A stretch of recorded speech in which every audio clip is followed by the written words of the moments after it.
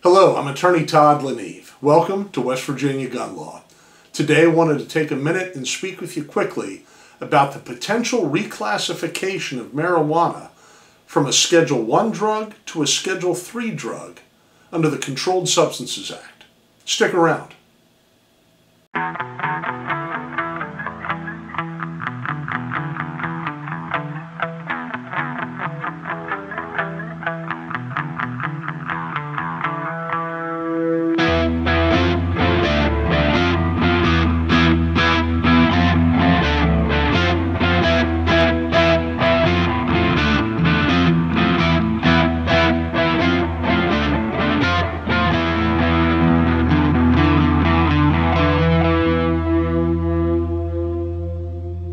The Drug Enforcement Administration, or DEA, has recently announced a notice of proposed rulemaking regarding its intent to seek reclassification of marijuana from a Schedule I drug under the Controlled Substances Act to a Schedule III drug.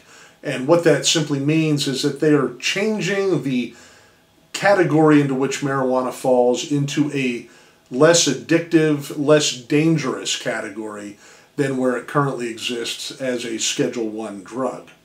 So what happens here is, now that the Notice of Proposed Rulemaking is officially in place, the public has until July 22nd to submit comments to the DEA for consideration ahead of its preparation of a final rule. There will be groups that oppose the reclassification, there will be groups that support the reclassification, and ultimately, even though it has 30 days for the rule to go into effect after publication in the Federal Register, there is always the possibility that some of this litigation will result in an injunction preventing the rule from taking place until that litigation gets resolved.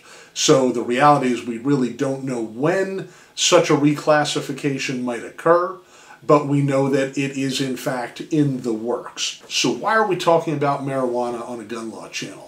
Very simply, we've seen across the country over the past decade sweeping deregulation of marijuana as a criminal matter.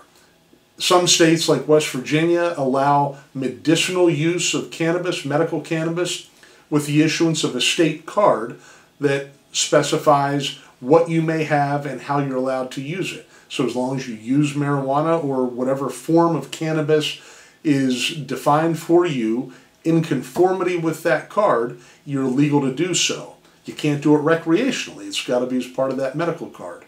In other states, though, we've seen complete deregulation where it's recreationally okay and you can smoke it just for the heck of smoking it.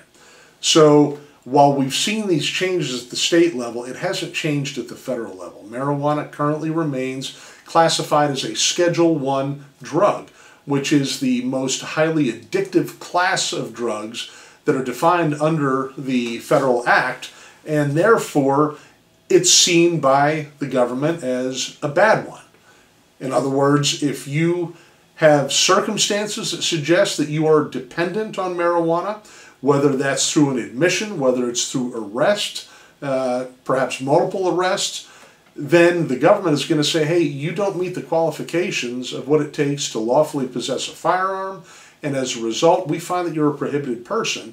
And if you go and either try to make a purchase or are caught in possession of a firearm while you also have marijuana, you've now just bought yourself criminal charges.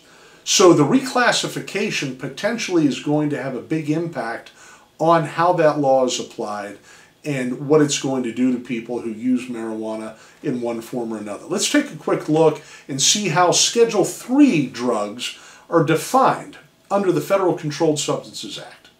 Under the Federal Act, a Schedule III drug has these characteristics. A, the drug or other substance has a potential for abuse less than the drugs or other substances in Schedules I and II. B, the drug or other substance has a currently accepted medical use in treatment in the United States. And C, abuse of the drug or other substance may lead to moderate or low physical dependence or high psychological dependence. The real significance here for the Second Amendment community is that we see increasing numbers of people publicly open about their marijuana use or seeking a medical card for some medical condition that marijuana seems to help.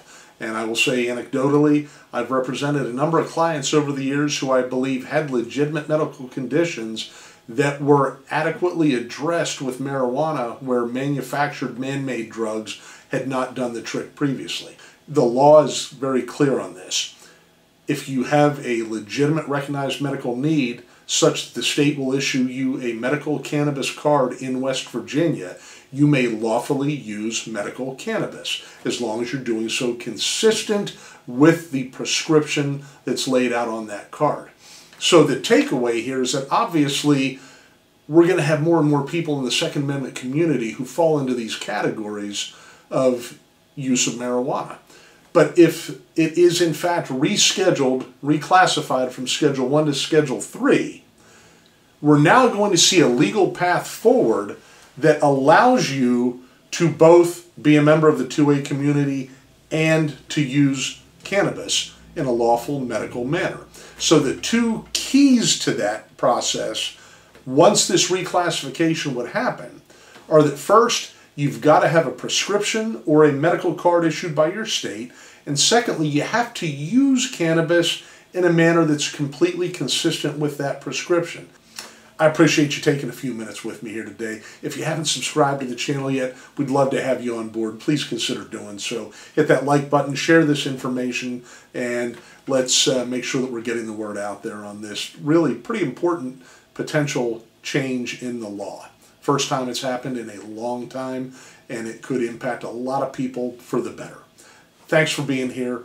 Look forward to seeing the next video. Until then, take care and be safe.